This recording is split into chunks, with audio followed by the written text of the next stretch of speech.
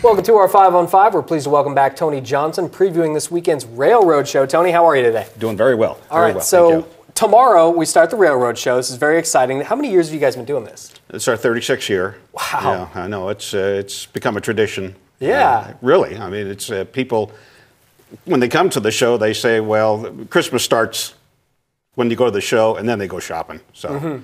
Yeah, it's kind of nice. And for people who are watching, you know, most people here, at least in the Rogue Valley, know about your awesome railroad park in Medford. And this is a fundraiser for This is the fundraiser. We have one fundraiser a year, and that's here at the Medford Armory. And all the proceeds, after you pay all the bills and so on, go to the 5 clubs that operate the park. And that money is solely for the maintain and operate the park, because it's a city park, but we receive no tax money whatsoever. It's all through donations and things like the Railroad Show. So, and it's a special park because it's the only railroad park in the U.S. that has 5 different railroad groups operating it together. So, and perhaps most fun for parents like myself, we get to bring our kids and our families and everything, and it's entirely free. It's all free. We've never charged for a train ride, and hopefully never will. Yeah. That's so cool. Okay, so tell us, for people who are going to come to the Railroad Show this weekend, what are they going to see perhaps that's different from the park itself? Well, of course, everything's indoors, and it's mostly model railroad layouts from different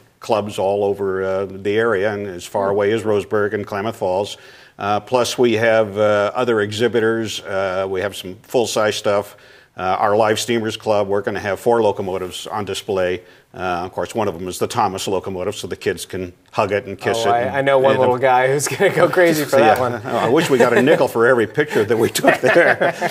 But and then there's vendors. There's going to be over 100 tables of vendors selling everything from T-shirts, hats, books, old Lionel kits, you name it. So if you have an old Lionel train and you want to know what's it's worth, there's people there that can tell you.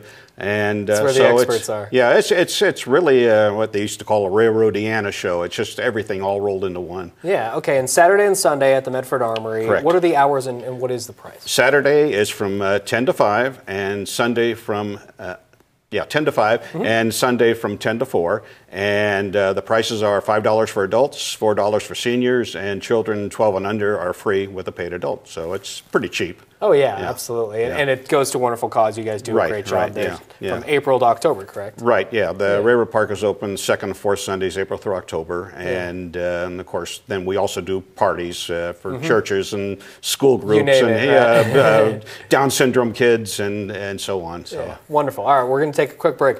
We'll have much more with Tony in a moment. Stay with us.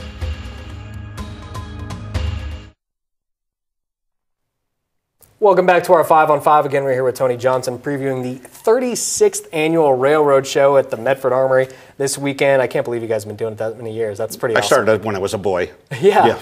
That's awesome. Yeah. So well, what, sort of. So sort of. We won't go there. I'll leave you off the hook on that. But what's different this year? What are you most excited about? Well, there's some clubs that haven't been there in a couple of years that are going to be here now, and with their different layouts. There's always new model railroad stuff that's manufactured by companies here in the Rogue Valley, and so they always have stuff on display.